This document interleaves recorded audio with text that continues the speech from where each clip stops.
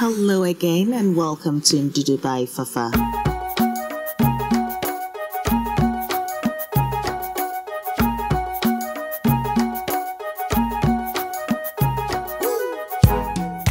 Hello everyone, thank you again for joining me for another exciting recipe.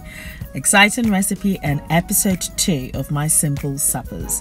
I hope you are inspired to try more of my recipes. My name is Fafa Gilbert and I love creative African cooking.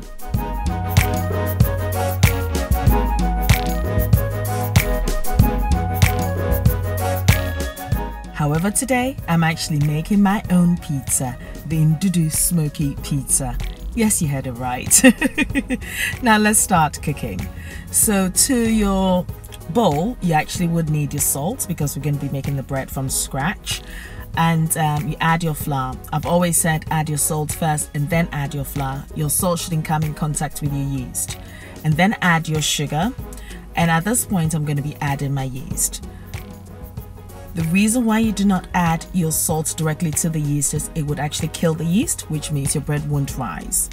And at this point, I'm actually adding my yogurt.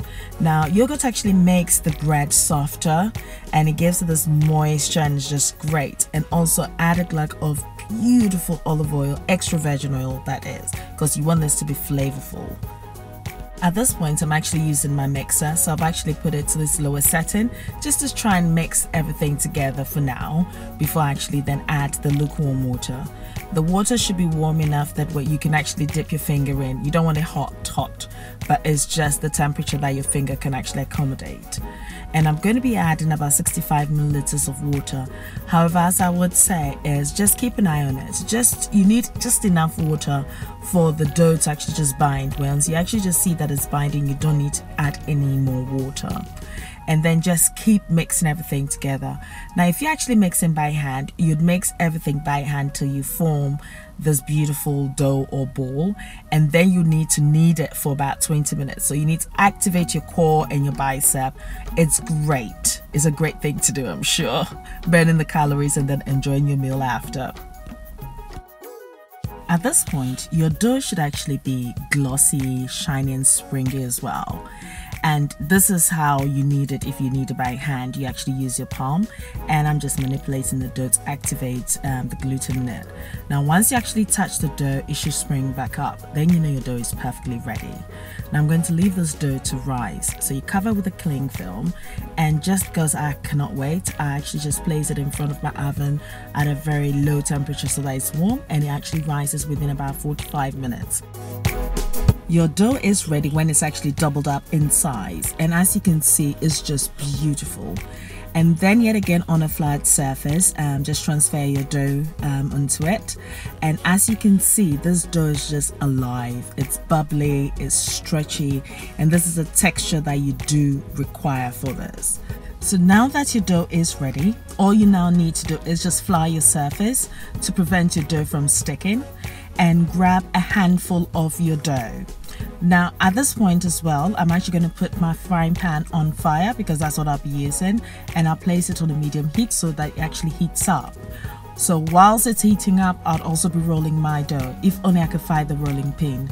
I'm sure in that heap, yeah, I found it. So roll the dough into your beautiful disc shape, and you know, you have to follow this process and you have to do this over and over again. By this point, my frying pan is hot, so I'm just going to place my flat bread now in there, and I'm just going to cook this through. At this point, I'm actually still maintaining the medium heat, and because I'm actually using the residual heat to cook the dough first, and you can see that beautiful bubble actually forming, and I love it. And the smell alone actually that emanates in the house is just great. At this point, cook your flatbread for about 2 to 3 minutes on each side, and I'm going to show you how to incorporate that beautiful smoky flavor into your flatbread. It's quite easy. I mean, alternatively, you can actually buy your flatbread, but it's so rewarding, exhilarating to actually make your own. Now, to incorporate that smoky flavor, I'm actually just tossing the flatbread into the live fire, and you can just see that it's just actually blackened out a little bit, and it's just for a few seconds. I'll say about 3 to 4 seconds, and then here I go again. Incorporate it, and I can see the smokiness, and I put it back, and that's just ready. That's just it. so you actually get that smoky flavor. Now immediately you actually finish with your flatbread, it's best to actually reserve it in a napkin, which would keep it warm and also keep it moist. So repeat this process until you've actually finished using your dough and making all your flatbreads that's required. Alternatively, if you don't like that smoky flavor, you can omit that and you can actually just cook it for about 4 to 5 minutes on each side, and you should have your flatbread ready. Now my flatbread is ready for me to make my bijou pizzas, the Ndudu pizzas. Now if you did watch my previous video, you would notice that I actually made this beautiful smoky salsa. So do check it out, and this is what I'm actually going to be using as a base for my bijou pizza. So I'm just taking about 2 tablespoonfuls and I'm just smearing it over, and I've just got some grated cheddar because that's what I think works perfectly with this. I mean, you can use mozzarella, but I prefer cheddar and the extra mature cheddar because it's punchy and it has more flavor.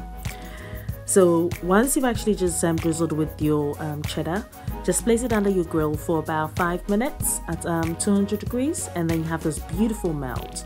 And here I'm actually dressing it with some fresh oregano, but you can actually be creative.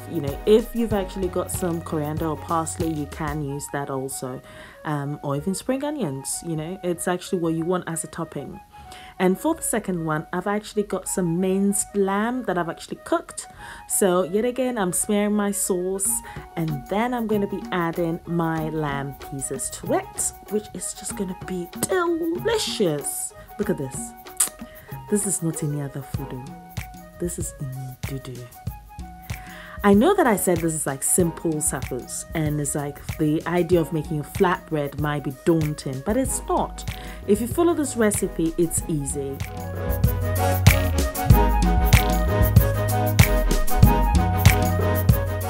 Now this is a recipe you can enjoy with your family and friends.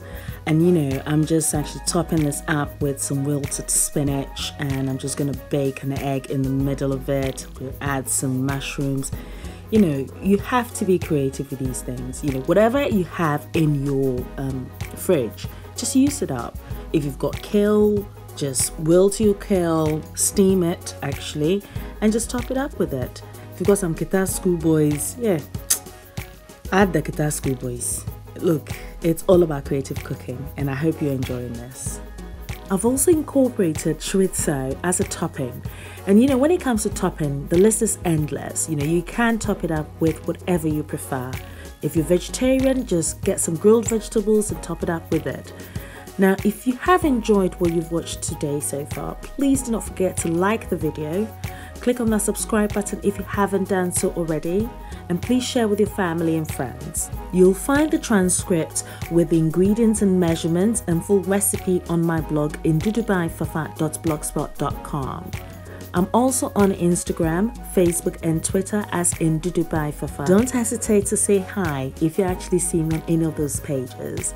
I hope you have actually enjoyed this recipe today and you are inspired to try the recipe.